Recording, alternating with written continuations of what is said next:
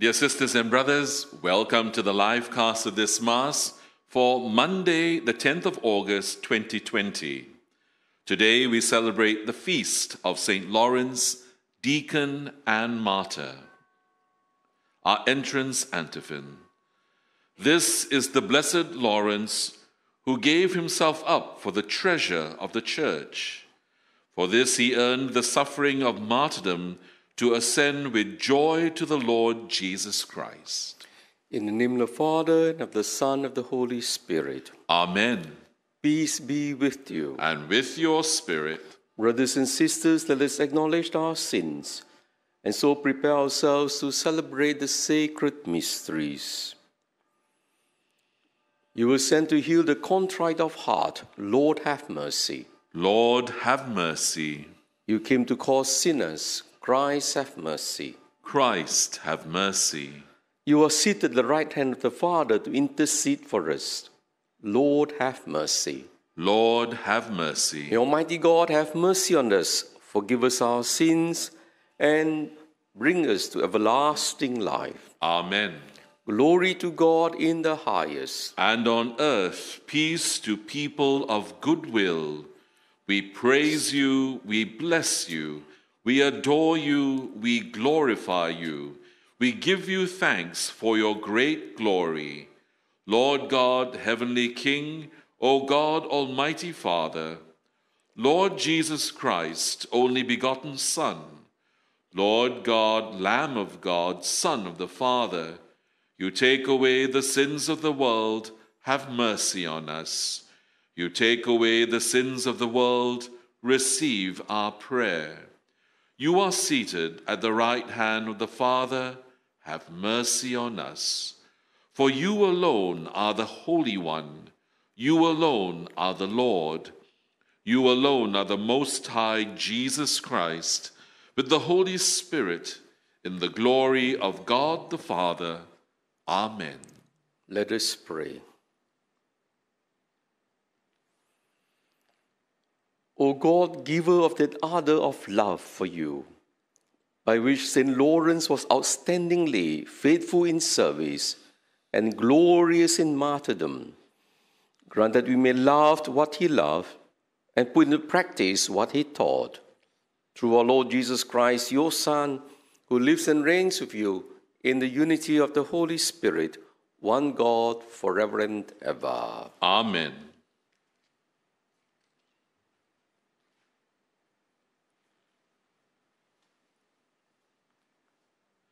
A reading from the second letter of St. Paul to the Corinthians. Thin sowing means thin reaping. The more you sow, the more you reap.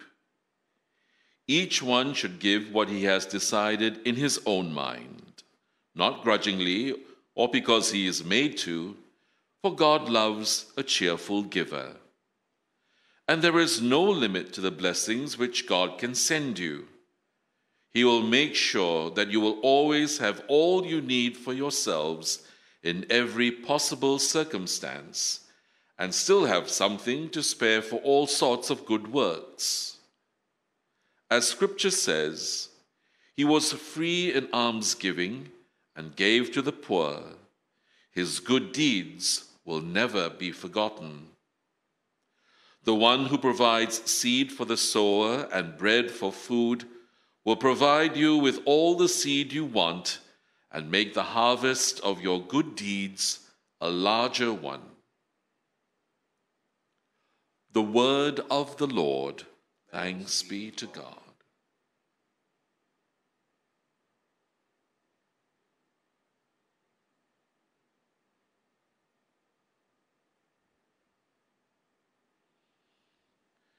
The responsorial psalm. Happy the man who takes pity and lends. Happy the man who takes pity and lends. Happy the man who fears the Lord, who takes delight in his commands. His sons will be powerful on earth. The children of the upright are blessed. Happy the man who takes pity and lends. The good man takes pity and lends. He conducts his affairs with honor. The just man will never waver. He will be remembered forever. Happy the man who takes pity and lends. He has no fear of evil news. With a firm heart, he trusts in the Lord. With a steadfast heart, he will not fear. He will see the downfall of his foes. Happy the man who takes pity and lends. Open-handed, he gives to the poor. His justice stands firm forever. His head will be raised in glory. Happy the man who takes pity and lends. Alleluia, alleluia. Anyone who follows me will not be walking in the dark, says the Lord. He will have the light of life. Alleluia. The Lord be with you. And with your spirit. A reading from the Holy Gospel according to John. Glory to you, O Lord. Jesus said to his disciples, I tell you most solemnly, unless a wheat grain falls on the ground and dies, it remains only a single grain. But if it dies, it yields a rich harvest. Anyone who loves his life loses it. Anyone who hates his life in this world will keep it for the eternal life. If a man serves me, he must follow me. Wherever I am, my servant will be there too. If anyone serves me, my Father will honor him. The Gospel of the Lord. Praise to you, Lord Jesus Christ. My dear brothers and sisters in Christ, today we celebrate the feast of St. Lawrence. He was one of the 7 archdeacons in Rome. A deacon was appointed in the early church, as we read in the Acts of the Apostles, to provide help, assistance to the apostles, especially by taking care of the poor, so that the apostles could devote themselves to prayer and the ministry of the word. That is why the vestment of a deacon looks like an apron. A deacon basically is a servant of the people of God, and is appointed to assist bishops and priests in their duties. My dear brothers and sisters, but we must be clear, because many people have a wrong understanding of what it means to be a deacon. Especially today, when we speak about married deacons. Deacons are not second-class priests. We must be clear. And deacons are not, so to speak, in between priests and laity. To be a deacon is to be appointed for a specific task and function in the church. And therefore, they are not meant to replace priests. Because there is this idea that because we have a shortage of priests, then we should have more married deacons. Deacons primarily are called to serve at the altar, minister the sacraments, preach the word, and particularly in the work of charity, which includes the administration of the material goods of the church. This is the role of deacon, and therefore we must avoid this temptation, sometimes for us priests, to delegate everything to the deacon, to do what is primarily our duty: proclamation of the word, the sacraments, and prayer.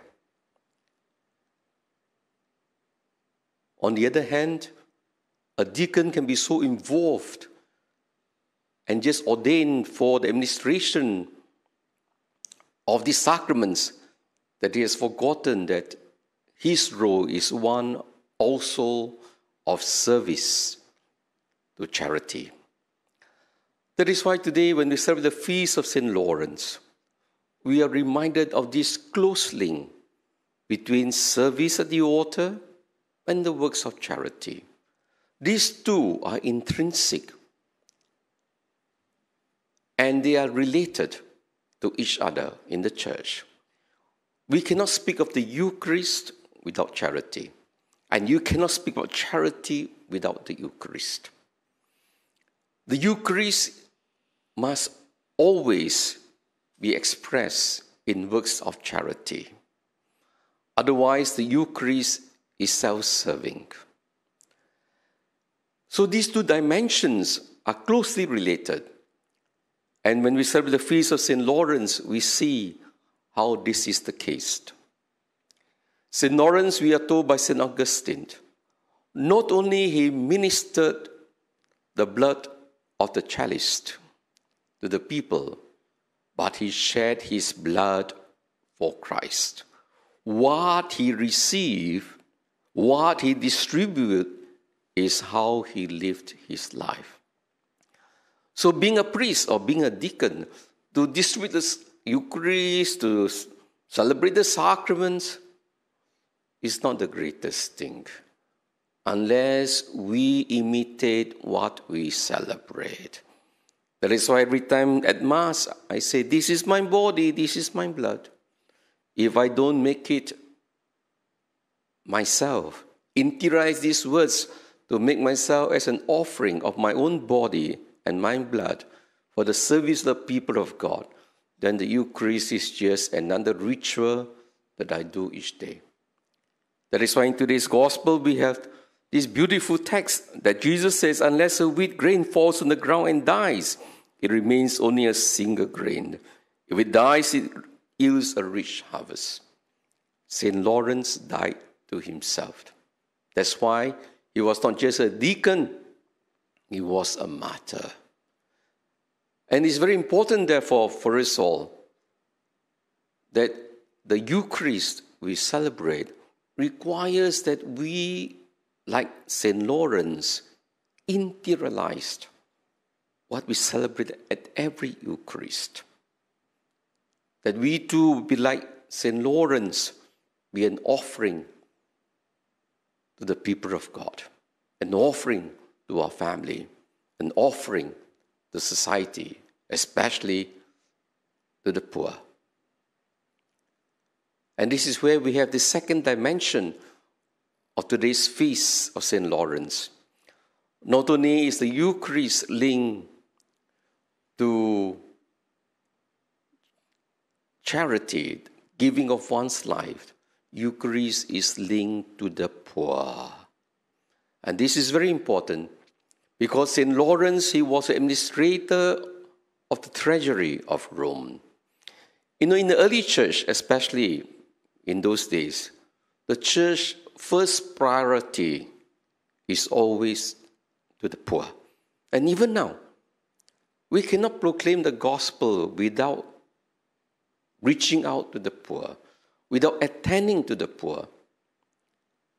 And that's why we have this beautiful story of St. Lawrence, who was managing the temporal goods of the church and using them for the service of the poor in Rome. And so when the prefect of Rome heard that the church was very rich, lots of treasures, he told St. Lawrence to surrender all these treasures to the Emperor of Rome so that he could finance his army. When St. Lawrence heard of it, he told the prefect to give him a few days to gather all the treasures together. And so the prefect of Rome waited patiently. After a few days, he summoned him. Where are the treasures? And indeed, St. Lawrence, he brought all the treasures to the prefect of Rome. And who were these treasures? They were the poor. All the treasuries he quickly sold away and gave them to the poor. And so he told the prefect of Rome, these are the treasures of the church. So beautiful. Of course, the prefect of Rome was furious and had him barbecued alive. But the point is this, the poor are the treasures of the church. We must never forget that. We were once poor ourselves. In fact, whatever we have all comes from God. We don't own them. We are only stewards. Don't think that because you are rich, because you are talented, because you are successful, it is all your own doing. Without God's grace, we will be not where we are today. And that is why we must remember the poor. We must care for the poor. That whatever God has given to us, they are meant to be shared with the poor. That's why the poor are the chosen ones of God. We are told in the same book of Corinthians in chapter 8, we are told that Jesus, who was rich, became poor for our sake. That is why in today's first reading, St. Paul's letter to the Corinthians speaks about generosity. You know, it is nothing great to be rich in talents, rich in money, rich in wealth, in property. Those kind of riches cannot bring us happiness if we are poor in love. Only those who are rich in love are truly rich. So if you are poor in love, you are really, really poor, even though you might have all the riches in the world. Hence, St. Paul tells us, thin sowing means thin reaping. The more you sow, the more you reap. Everything that the Lord has given to us, they are meant for the service of others. And as we serve the poor, as we reach out to others, actually God blesses in return. God helps us, as St. Paul says, He will ensure that what we need will be supplied to us, and He will give us even greater resources to help others. Whenever we bless people, there will be others who will bless us. And not only bless us, others will join us to bless others. That is why we must always be the mentor to bless people with whatever we have, so that others who see what we do will also be inspired to share our joy in blessing others. And this is truly a great gift. Today, my dear brothers and sisters, one last point that we need to learn from St. Lawrence is this. Because the Eucharist and charity, Eucharist and the poor are so related. Because St. Lawrence was so identified with the church of the poor, it also means to say, to serve the poor, we need the Eucharist. The Eucharist is the source of our strength. That's the trouble with some Catholics, you know. They want to be involved in social work, humanitarian work, which is good. But if they are not rooted in the Eucharist, if they do not come to Jesus for the food, for the strength, they cannot love the poor like Jesus. They will be depending on their own strength, on their own limitations. That is why it's important. For those of us who truly love the poor, we must first love the Eucharist. Draw strength from it. Look at the missionary of charity and many other organizations, religions that serve the poor. First thing, at least an hour before the Lord in front of the Blessed Sacrament, drawing strength. And also in serving the poor, it's not just feed them. Again, sometimes we reduce Christian Catholic charity to humanitarian work just to feed the poor. In the early church, we never feed the poor without giving them Jesus. Because what they really need at the end of the day is not just food. They need spiritual food. They have a soul. We are attending to them, not just for this earth, but for eternal life. So don't forget also to give them Jesus. Amen.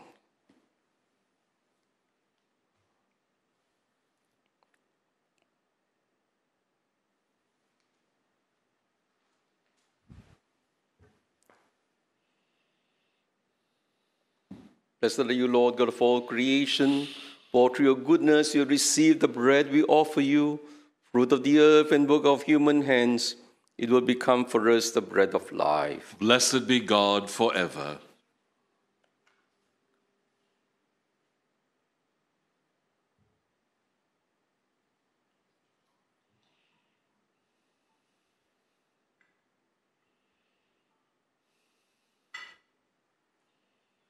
Blessed are you, Lord, God of all creation, for through your goodness you receive the wine we offer you. Fruit of the vine and work of human hands, it will become our spiritual drink. Blessed be God forever.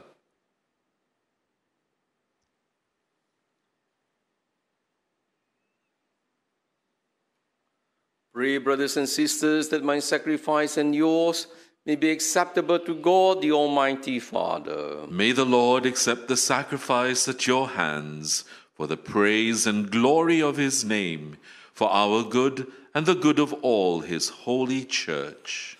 Receive with favor, O Lord, the offerings we joyfully make on the feast day of St. Lawrence, and grant that they may become a help to our salvation through Christ our Lord. Amen. The Lord be with you. And with your spirit. Lift up your hearts. We lift them up to the Lord. Let us give thanks to the Lord our God. It is right and just. It is truly right and just, our duty and our salvation, always and everywhere to give you thanks, Lord, Holy Father, Almighty and eternal God.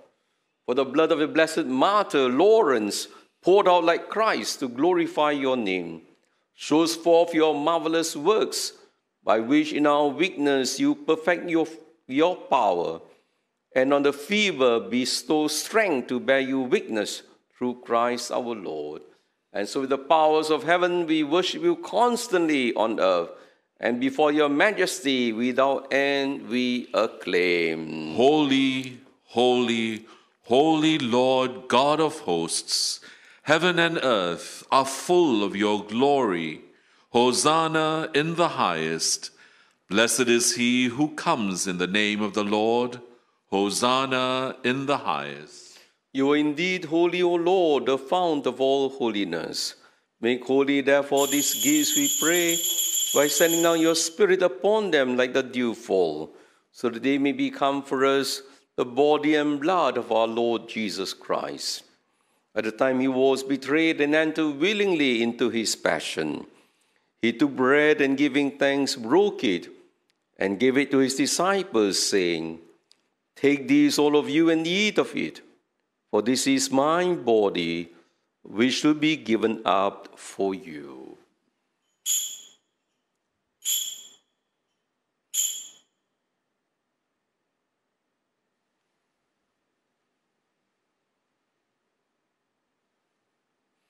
In a similar way, when supper was ended, he took the chalice and once more giving thanks, he gave it to his disciples, saying, "Take this, all of you, and drink from it, for this is the chalice of my blood, the blood of the new and eternal covenant, which should be poured out for you and for many for the forgiveness of sins. Do this in memory of me."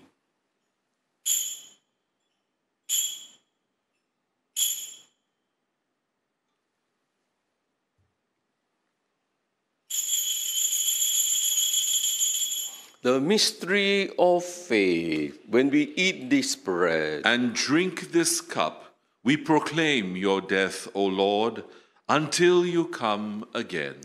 Therefore, as we celebrate the memory of his death and resurrection, we offer you, Lord, the bread of life and the chalice of salvation, giving thanks that they have held us worthy to be in your presence and minister to you.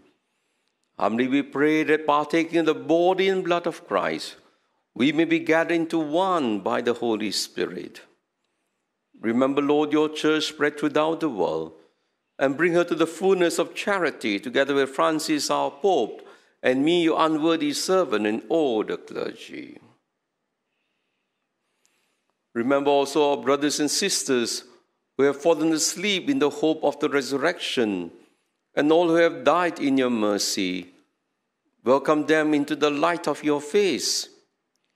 Have mercy on us all, we pray, that with the Blessed Virgin Mary, Mother of God, with Blessed Joseph, her spouse, with the blessed apostles and all the saints who have pleased you throughout the ages, we may merit to be co-heirs to eternal life, and may praise and glorify you through your Son, Jesus Christ.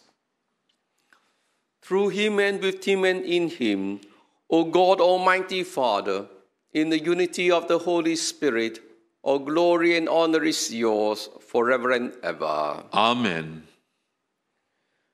At the Saviour's command, informed by divine teaching, we dare to say, Our Father, who art in heaven, hallowed be thy name.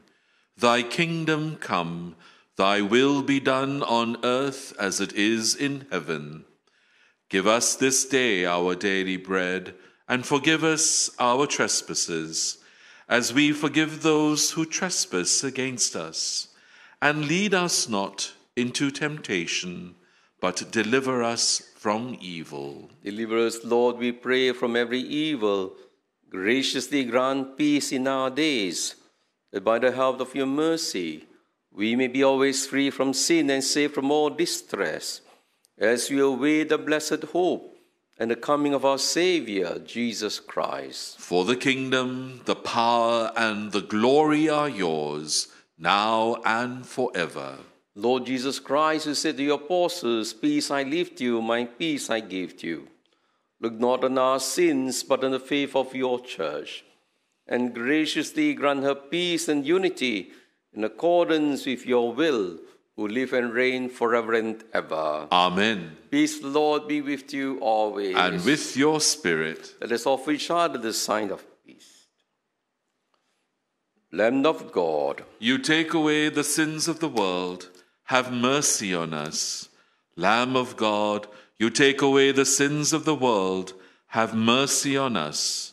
Lamb of God, you take away the sins of the world. Grant us peace.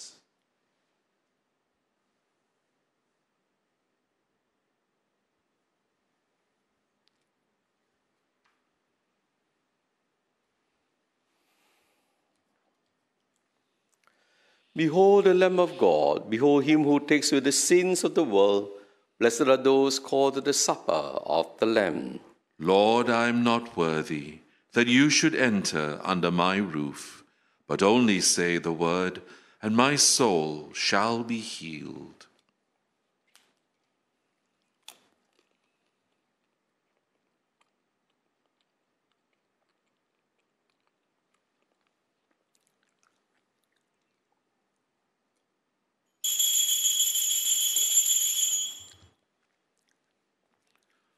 Our communion antiphon.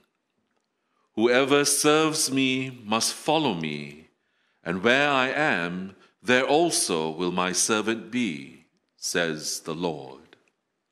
Act of spiritual communion. Lord Jesus, as I celebrated this Eucharist, I'm reminded that you yourself, at the Last Supper, you also assumed the posture of a servant in washing the feet of your disciples. You have humbled yourself to become a man, even unto death. Lord Jesus, as I want to receive you sacramentally, which I'm not able to, I pray that you will come to me and give me your Holy Spirit, so that I can have the same spirit of service, in humility, of giving myself entirely for the service of your people, uniting myself with you, and to make myself, as I receive you spiritually into my heart, that I too will have my body broken for the people that you have given to me under your care, and my blood shed for them. Amen.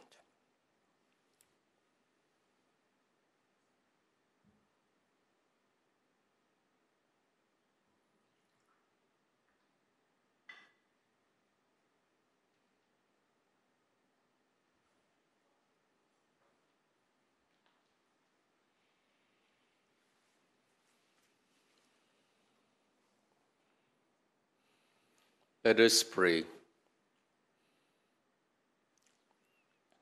Nourished by these sacred gifts, we humbly implore you, Lord, that the homage of dutiful service which we render on the feast of St. Lawrence may bring us an increase of your saving grace. through Christ our Lord. Amen. The Lord be with you. And with your spirit. May Almighty God bless you, the Father, the Son, and the Holy Spirit. Amen. Go in peace, glorifying the Lord by your life. Thanks be to God.